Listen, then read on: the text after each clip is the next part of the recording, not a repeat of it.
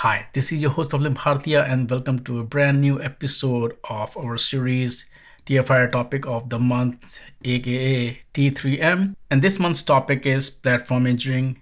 Is DevOps dead? And today we have with us Narayanan Raghavan, Senior Director of Site Reliability Engineering at Red Hat. Narayanan, it's great to have you on the show. Thank you for having me here. Today's discussion is going to be quite interesting. It's about, the cultural changes, the evolution of the terms, jargons, practices, tools that we talk about, DevOps, SREs. We have not talked about DevSecOps yet. We will throw that also in the mix at some point, and platform engineering. Before we jump into this topic, I want to just set some like ground, so that folks do understand where we're coming from. Is that we are seeing this discussion in the market, hey, DevOps is that, now we are talking about platform engineering. If I ask you, what kind of cultural or organizational restructuring you are seeing within the industry, within the market, in terms of disciplines like DevOps, SREs, and platform engineering? And then we'll talk about what is driving this discussion. In terms of cultural evolution and as a result, an impact to the organization itself, the first thing I'll say, across DevOps, SRE, and platform engineering, the one common theme is culture, right? So that's the key focus from my perspective, is if you don't have that right culture, none of these functions can flourish. And what I mean by that is it really boils down to, what are your principles? Things like, it is okay to fail. Because guess what? Whether you're a DevOps engineer, an SRE, or a platform engineer, there are going to be failures. There are going to be escalations. And knowing that it's okay to fail and learning from it, that's going to be important.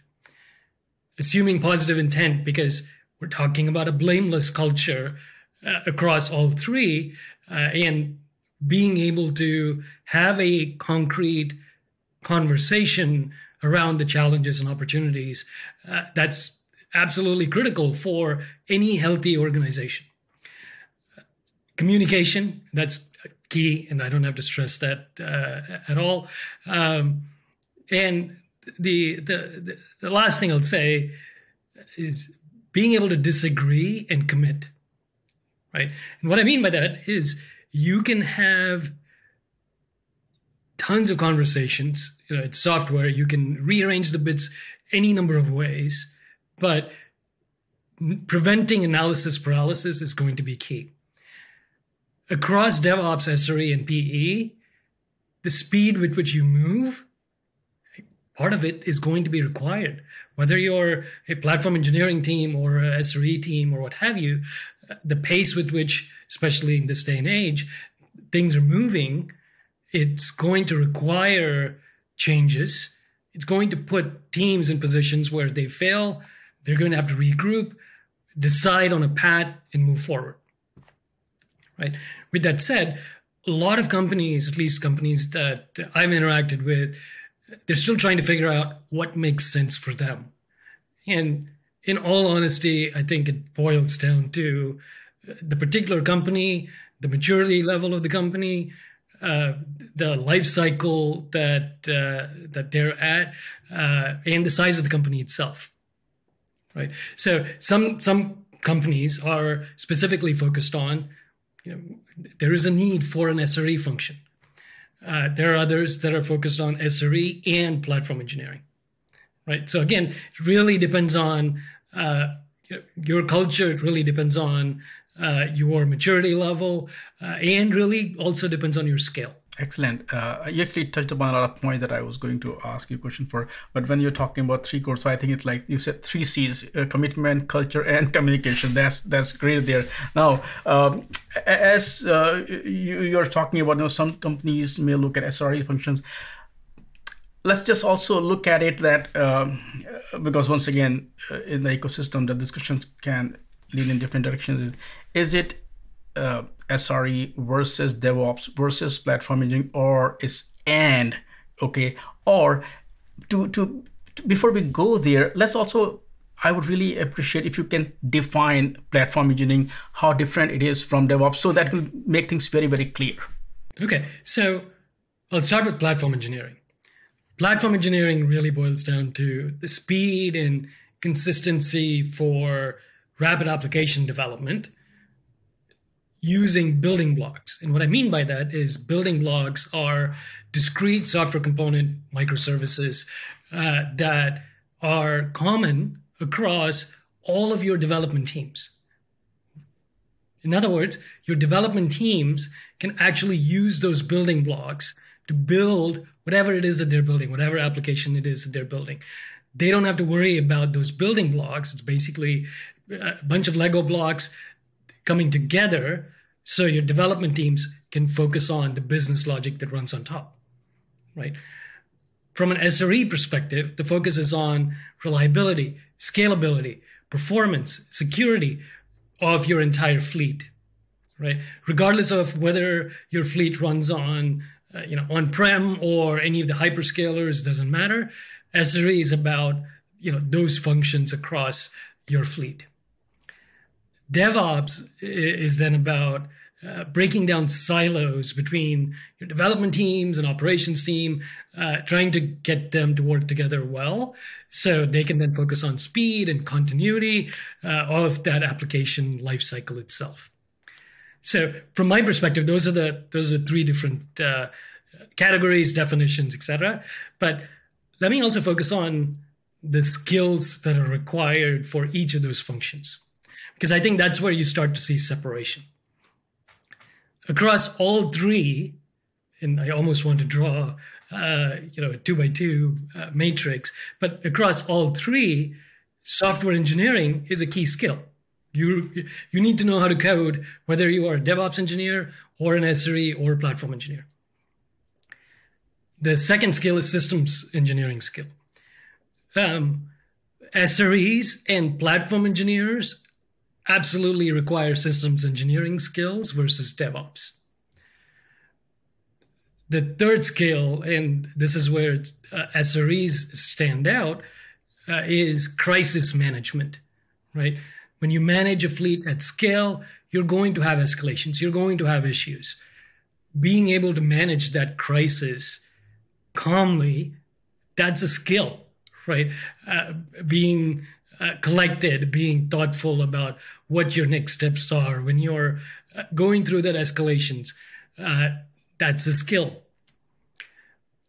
DevOps, from a DevOps perspective, I wouldn't say crisis management is a skill you need. From a platform engineering perspective, I'd probably say it's a maybe. Soft skills, these are communication skills. That's the next piece.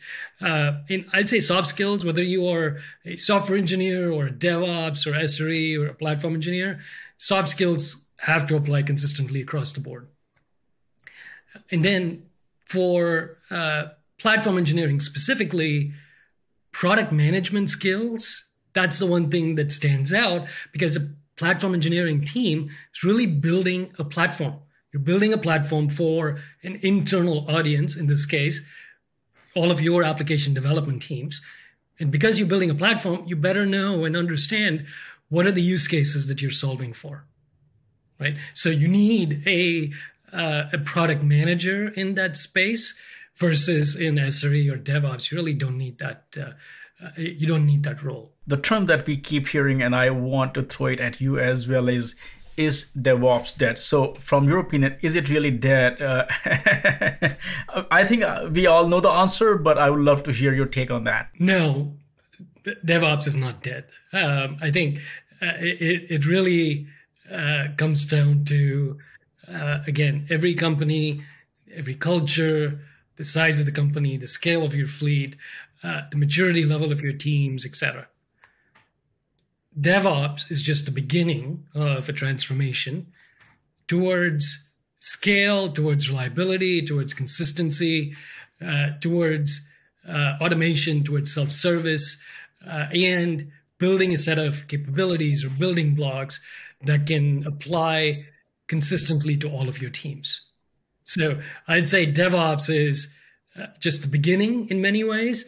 And as teams mature, you get into, do I need SREs? Do I need platform engineers, etc.? So for a company, a large company with multiple application development teams, chances are they're reinventing the wheel when different teams are building applications. At that point, the need for a consistent development platform, development tools, QE tools, that becomes important, right? So investing in a platform engineering space at that point in time makes a lot of sense. As the size of your fleet increases, reliability becomes critical. And even if your fleet is not big, reliability is critical for any production system. So as the criticality, I probably should say it that way, as the criticality of your application increases from a business perspective, the need for reliability, the need for performance, latency, scalability, etc., that only goes up. And that's where you need SREs. As these teams are evolving, we are also hearing a lot about developer experience. I want to ask you, first of all, how would you define what is developer experience? It's more than just a flavor of muffins that they want. It's also about, a lot of other things.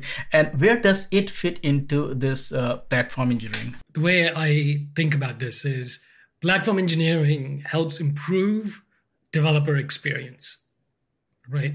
Platform engineering is focusing on a set of tools, a set of building blocks, a consistent platform that all developers in the organization can rely on, so they can focus on, building the business logic, the applications that are required for your respective businesses.